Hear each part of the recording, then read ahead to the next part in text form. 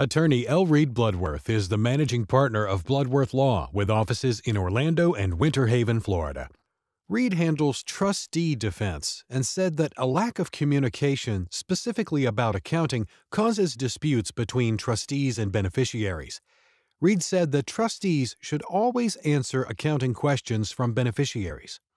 All beneficiaries want to know the status of the assets, said Reed, a 2022 U.S. News & World Report Best Lawyer in Trusts and Estates Litigation.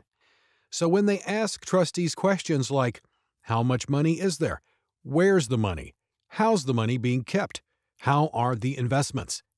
I think trustees should always answer.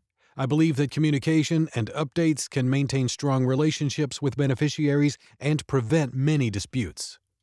Reed explained, you don't want to just say, here's your annual trust accounting, and leave it at that. Details and consistency are important.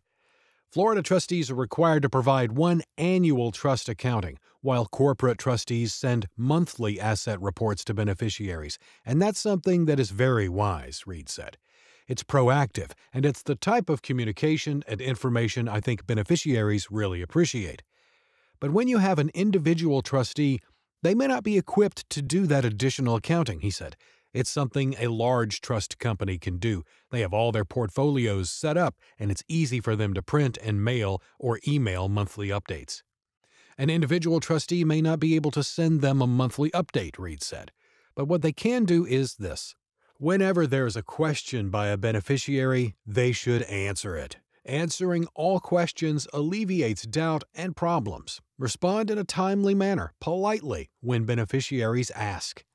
Additional updates inform the beneficiaries and make them aware of what's happening, Reed said, because that's when people start to worry, when they don't hear from their trustee or when their trustee doesn't respond to calls or emails. I think that's probably the number one thing that can get a trustee into a legal situation is failure to communicate. If ongoing communication with a beneficiary will avoid litigation, then do it, Reed said. Over-communicate and share information. If this still doesn't help, then it's time to talk with an attorney. A beneficiary and a trustee may be able to address many questions or problems this way. But if a disagreement can't be worked out, a beneficiary may file a complaint against the trustee.